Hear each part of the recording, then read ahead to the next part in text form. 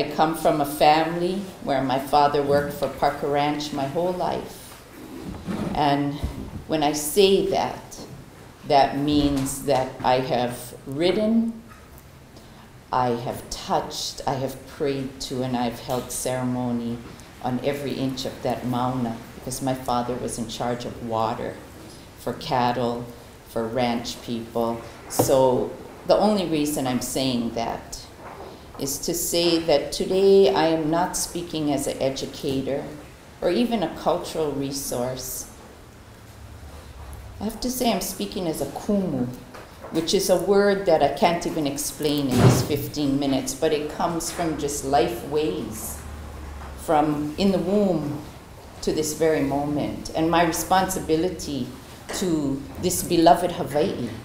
And I cannot, in 15 minutes, give you more than a glimpse of what it is to have a pili or a relationship, not just with the Mauna, which, yes, is very sacred to us, and you are finding that out, I think, more every day, but to all of Hawaii and indeed beyond Hawaii. So what I'm giving you today is going to be one blink of an eye, one glimpse, because I'm responsible to my ancestors, and 15 minutes, 10 minutes, 1 minute, that's what I've been given in the past weeks to speak about the mountain. And I have to let all of that go and just say, I can only give you this much, so please don't take anything that I say as a complete picture. I could do a whole semester class on why I am now adding to what I am, besides of the most important as a mother, as an activist. So I'm not an astronomer, but I am an A word, and it's not another A word. It is an activist, I am. And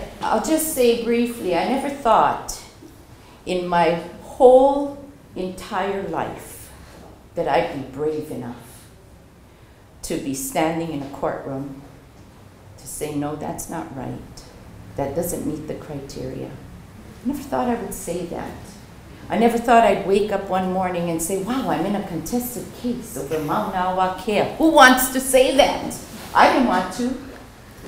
And I've crawled to courage. I've crawled to courage, and I've stood on that mountain, and I faced armed officers. And I'm a mother. I quit my job this year. I've been a teacher right next door.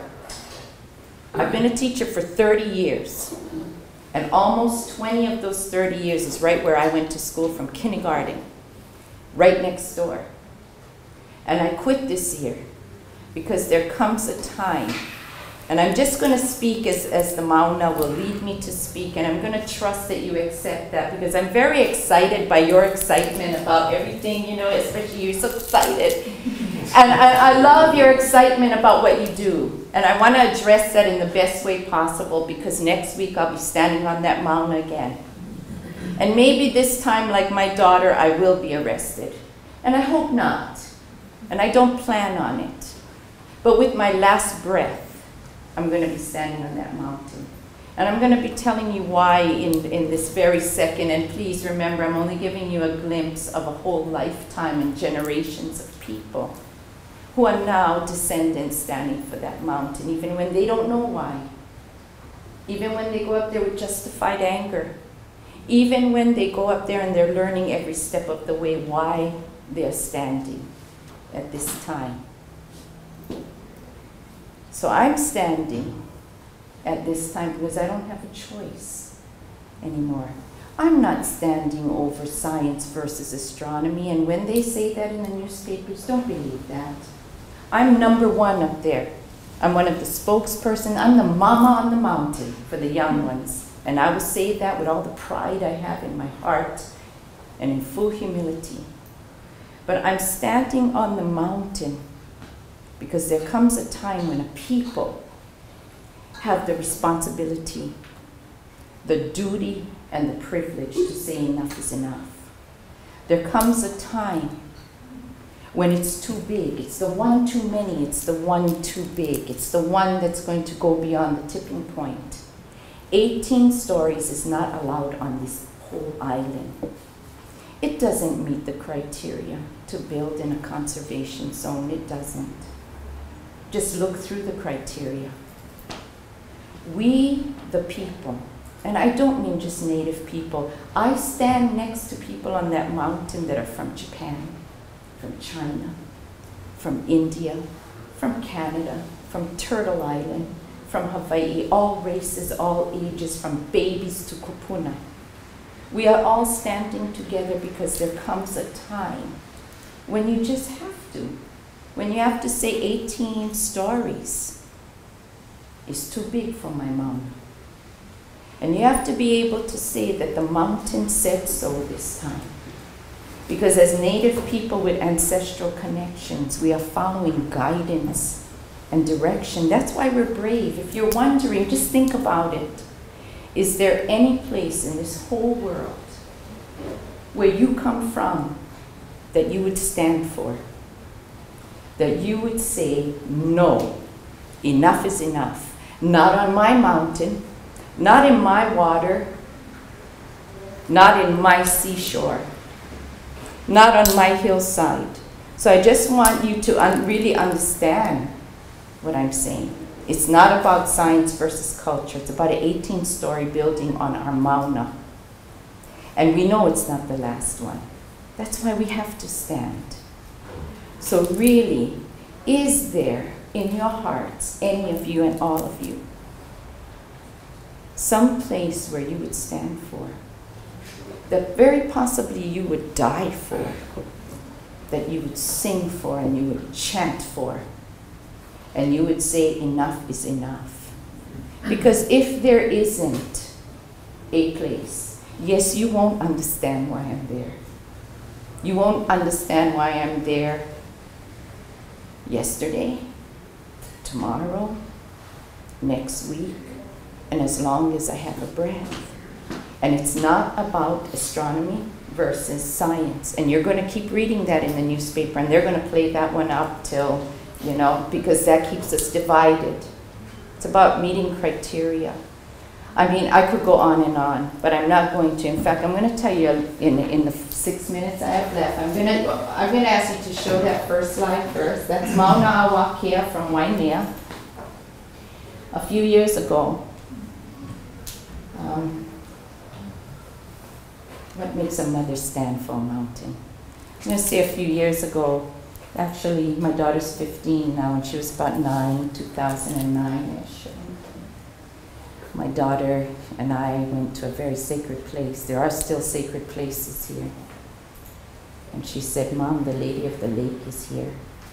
Because you know, our young kids, they can still see when you have ancestral connections. They can see the spirit world. And some of you will just think I'm, you know, not making sense, but then again, you guys are looking for galaxies, so I'm going to say we're all the same, and you know what I mean? And she said, Mom, the Lady of the Lake said, try one more time. She's here, and she described her to me, and I said, try for what? What do I have to try? And she said, stop the telescope because it's too much. It'll change everything. The elements will leave, the weather will leave, the energetic ley lines around the earth will be affected by the mountains that talk to one another. It's going to be a disturbance. And I don't know if any of you believe in that, and I don't really care, because that's what my daughter told me. And she said, you got to try one more time. And I said, I will. And I've been in it ever since. Terrified, paranoid, panicked, afraid. But I'm not afraid anymore. I've crawled to courage from 2009, and I'm standing here and just saying that, and he's recording that, and he's heard me say this so many times, my friend David back there, that I'm not afraid anymore. But if there's a newspaper reporter in here, then I'm a little concerned. Because if he quotes me, I'm going to sound crazy tomorrow. But I'm going to just trust. I'm going to trust. So I'm going to tell you a story real fast, because I probably got, what, 5 minutes left. Yesterday morning at sunrise, and you can go to the next slide. This is a portal opened above the Mauna, and that's all I'll say about that. Maybe you can ask me a question later if you're interested. Yeah, that was us yesterday on the Mauna, because some of you don't know that ceremonies happen all the time and more up there, because we have to become stronger, wiser. We have to be more spirit-filled. We have to be kinder but stronger in our stance, and in order to stand on the temple in order to stand on the temple, the mountain commands and demands a type of behavior, your best conduct, dignity, integrity. And when you have 700 protectors standing on a Mauna like June 24th, that's not easy to do. They fly in from everywhere. And in 5 seconds' time, you have to switch everything you ever knew, and you have to stand in the conduct that the mountain expects. And so we are changing and transforming by the second. So thank you very much for that permit request. That was so quickly sent right through in an approval, but that's okay, because you who are part of that have enabled us to stand taller than we ever would have, so thank you for that. Yesterday morning at sunrise, we got there maybe about 5:30 in the morning. Why did we do that? Because the moon and the sun and all of the celestial beings, they teach us that at this time, we change season. We go from a time of cool or male energy and all of our energy, and we turn inward, and we go to a time of lono, makahiki, marked by the earth, the stars, and the sun tell us when to do that. They speak to us and they say, now is the time, and that was yesterday. And the only place that we can gather is on the Mauna, because what we will bring out is a staff, and the staff is being held right here by Lanakila. Most of you know him, even if you don't know him, in the kapa.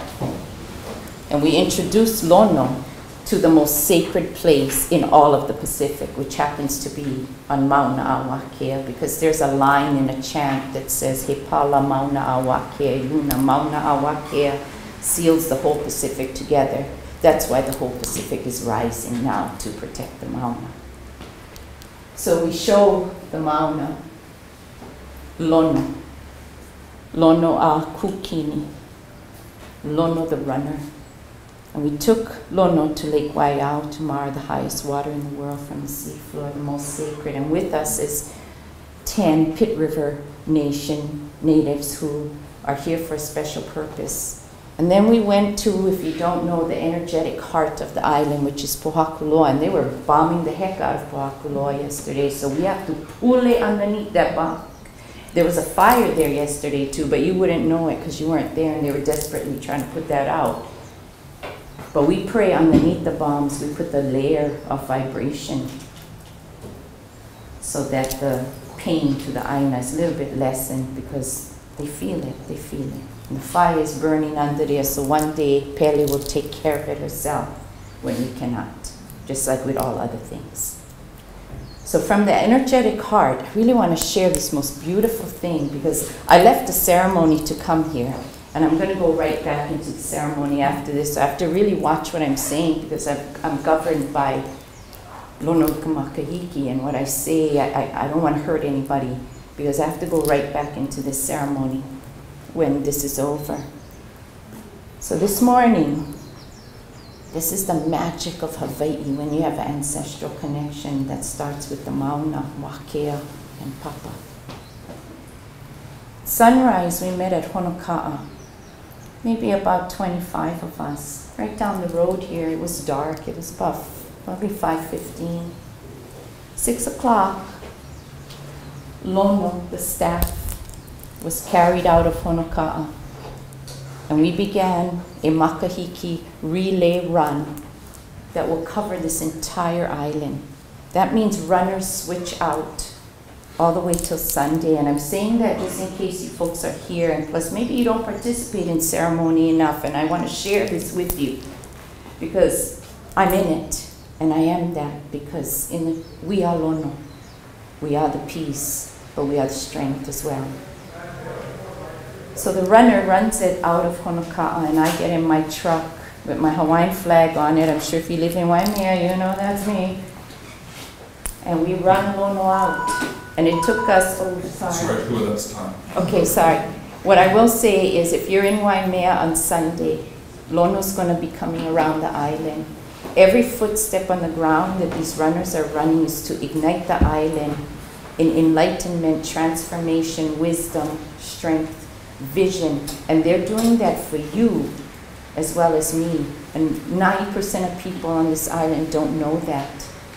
But until Sunday, if you're driving anywhere and you see a lono going around this island, they're doing that for you and me, because this is the time. And that's part of why I'm standing for this Mauna. And if you ever really want to know why we're standing for Mauna Kea, just ask me. I'll be happy to talk to you about it, because we're not going away.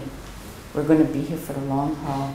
And that I'm saying in the love and the light of the Creator and my responsibility to that Mauna. So I just want to say that, and aloha to all of you.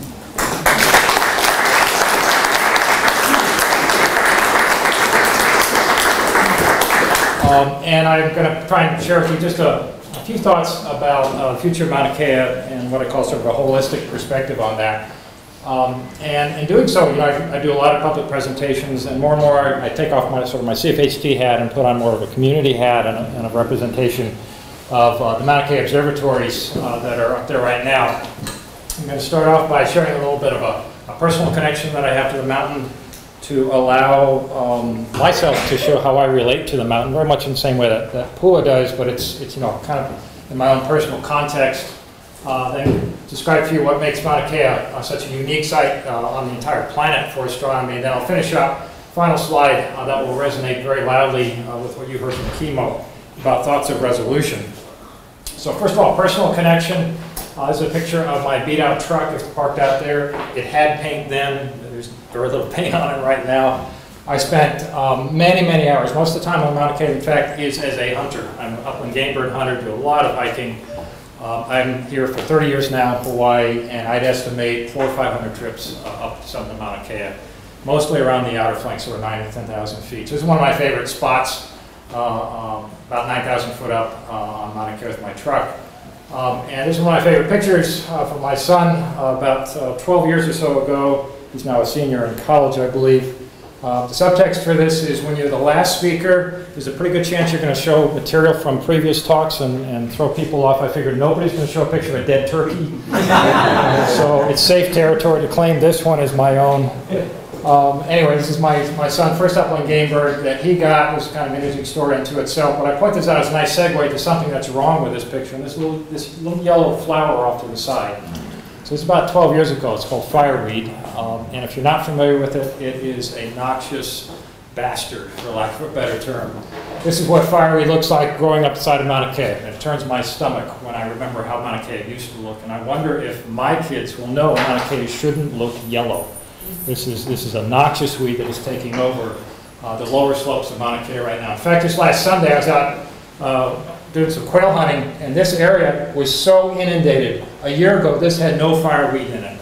Look at what's happened. This is in the Kaohe region. It is wall-to-wall fireweed, and it's this tall on this table. I've never seen it thicker or higher.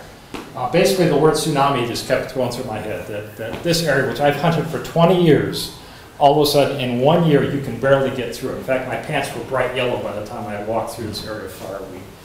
So for me, this is an immediate crisis of the environment right now. I've participated in a lot of these weed picks around Halepahaku. I encourage you to do that if you're interested. It's a great program the Office of Mauna Kea Management runs. Just go to the website. They have these roughly monthly. At least in that little area, we can clean out the fireweed and other noxious plants that are in that area. But for me, while I'm aware of the sensitivities to the summit and the environment, for me, the real issue right now is the immediate, I would call it crisis of fireweed taking over the lower flanks of Mauna Kea. I'm going to show you a little movie now to give you a better perspective of the entirety of Mauna Kea. So here's the summit. It's a simulation I generated with Google Earth. You are 17,000 foot elevation looking due north, so about 3,000 feet above the summit of Mauna Kea. And we're going to fly due north right over the edge. And yes, it is in fact very steep over the north side of the plateau, the upper plateau of Mauna Kea. So you're looking down from horizon a little bit towards Mapohoihoi in the background. Waimea is off to the left, off out of the field. Most of these areas towards the ocean are in fact planted eucalyptus. This was all clear cut over a century ago. This is not the native Hawaii that should be there now, obviously. It's mostly barren in terms of its trees that are in there right now. Now we're starting to veer off to the northeast of Mauna Kea. You see the pu'us down here. And picking up this road, this is called R1. The hunters in the crowd will know that. It goes all the way around Mauna Kea. This is a spectacular region of black sand dunes on the left-hand side of that big pu'u right there. That's about a 2-hour drive in from Halepahaku on R1. You're coming around, you see on the right hand, this is where Parker Ranch land is. This is the fence line. Above that is all natural Mamani forest. Below that, it's basically been eaten out by cows over the years. So we go hunting up above the fence line. Below that is all Parker Ranch line. There you see R1 curling around just above the fence line there. Below another field of pu'us. Here you see the main switchbacks leading up from Halepahaku, just right there above center of the field right now, going up to the summit of Mauna Kea. There's these little pine trees that you go right by as you're driving up Mauna Kea Access Road. Now we're going to turn left. Here is the new Daniel K. Inouye Sound Road, going right up and over at the top of PTA that Pooh mentioned before. So if you're up here looking down as we are with the trucker hunters up top, you can see this enormous Army airfield that is in place. You drive right by it every time when you're driving on Saddle Road, but probably don't realize it's there. Now we're coming along to the southwest side of Mauna Kea, and you're getting to the Ka'ohe region. See these little stripes cutting across? So those were cut in, I believe, by DLNR several decades ago for improving upland game bird management area. And this is the area that, in fact, is now filled in with that fireweed. That's exactly where it was last weekend. So now we're looking back again against the background there. Waimea is up above the screen. Parker Ranch land above where it's relatively barren. Mamani forest uphill from that.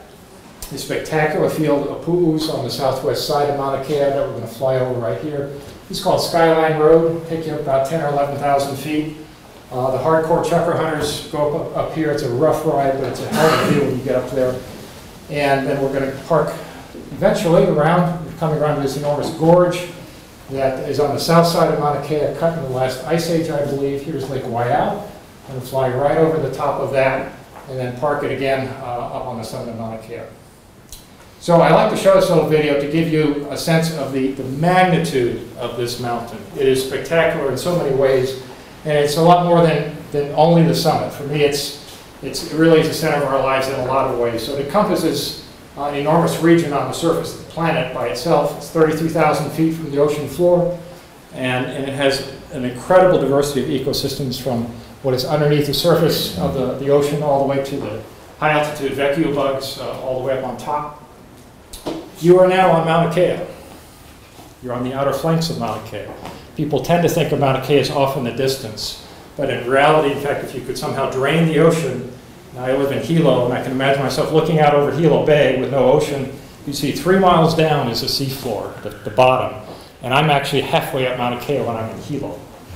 So when I think of Mauna Kea, I'm on Mauna Kea right now. It's that big, it's that expansive.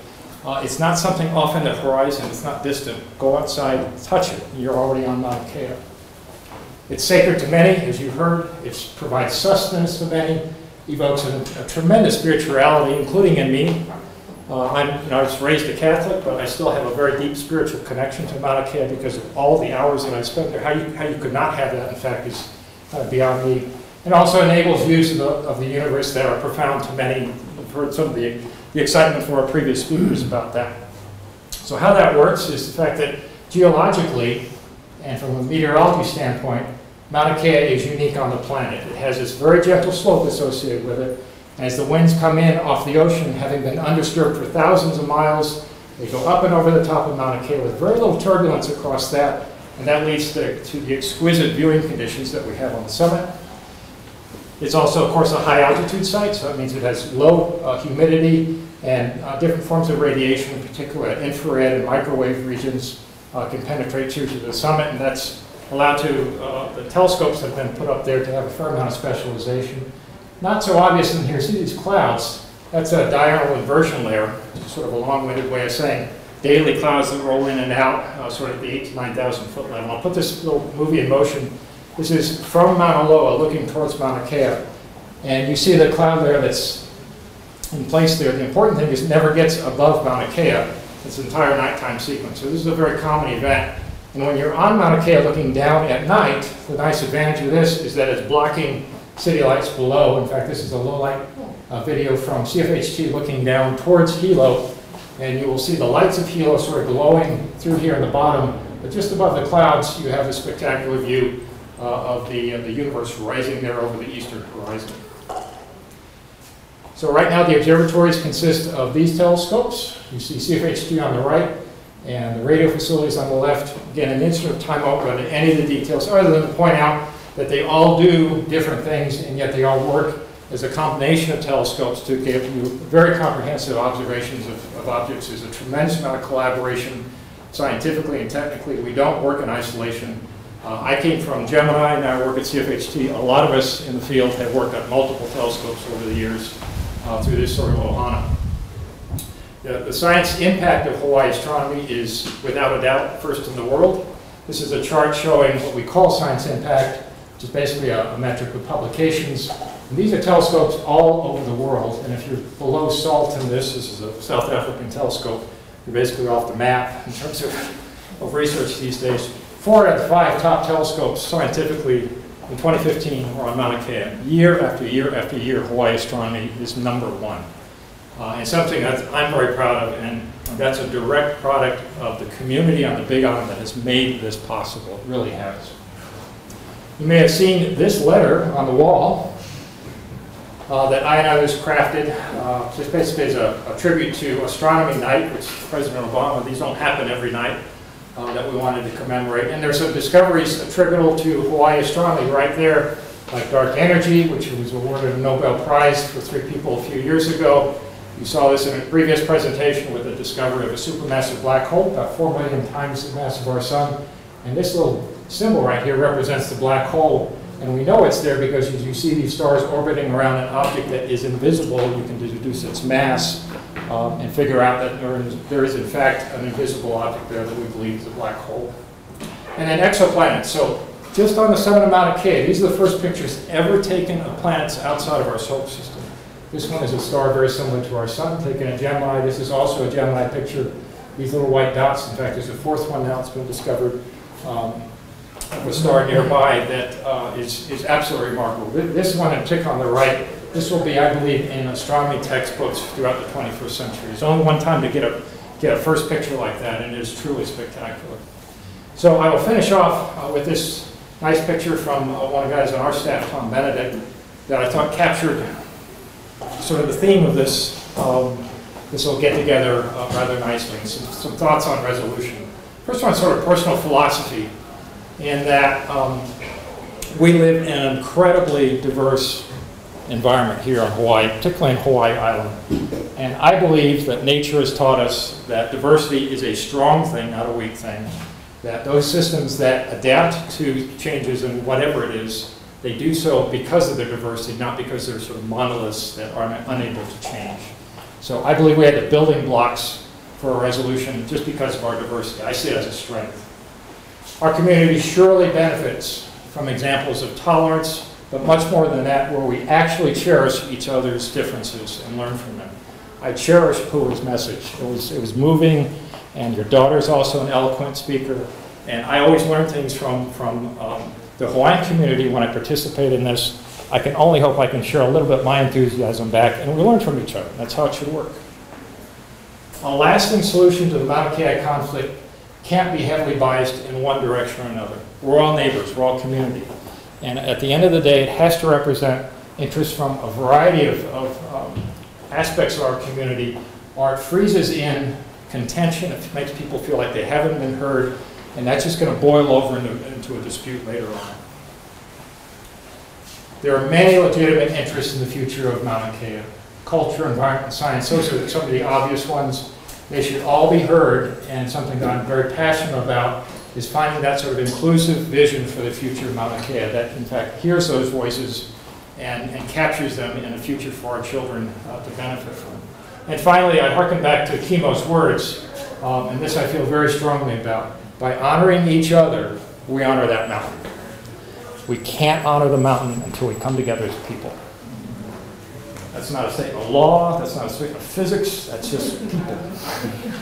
And we've got to start there if we're going to get this back on the rails. So with that, I thank you for your time, and we can jump into a panel discussion.